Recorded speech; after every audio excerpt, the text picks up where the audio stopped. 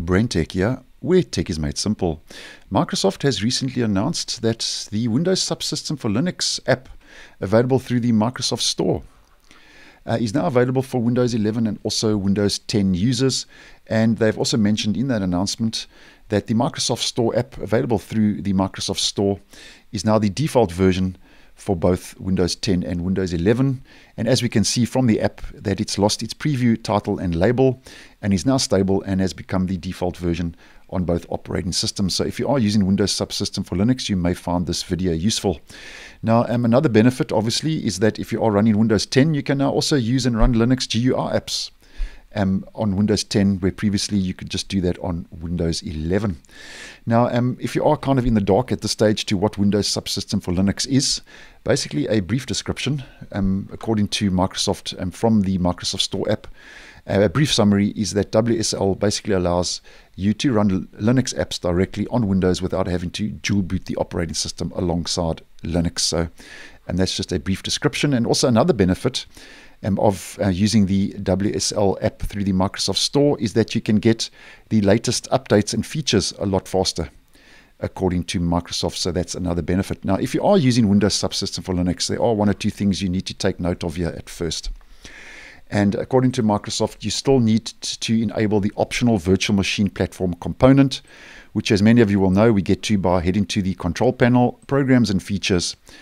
Head into the top left, click on turn Windows features on or off, and you need to make sure that virtual machine platform, that component, is toggled on, and you've checked the box and that has been enabled, because you still need to enable that optional platform and component to be able to use the WSL app, available now through the Microsoft Store, which is now out of preview.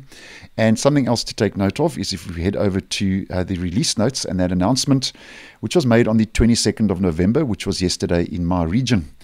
They say here that they are also making the store version of WSL the default, as mentioned, for new users who run WSL install and easily upgradable by running WSL update for existing users. So if you are a new user, you can run the WSL install command.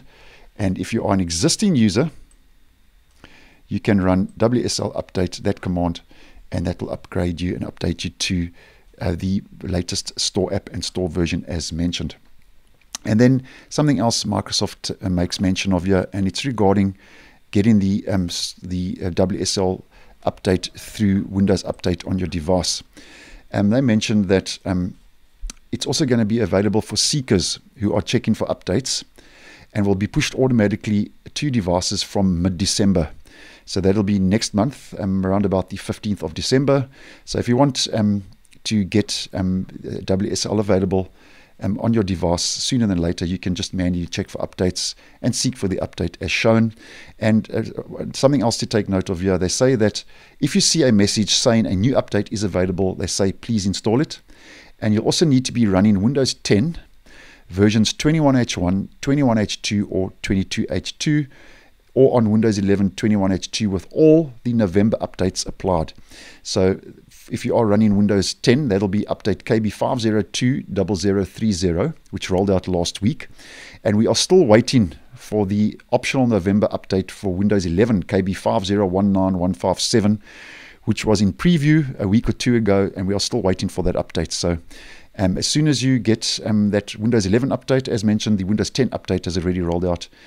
Start checking and seeking for updates if you want to get WSL, the latest update, installed on your device sooner than later.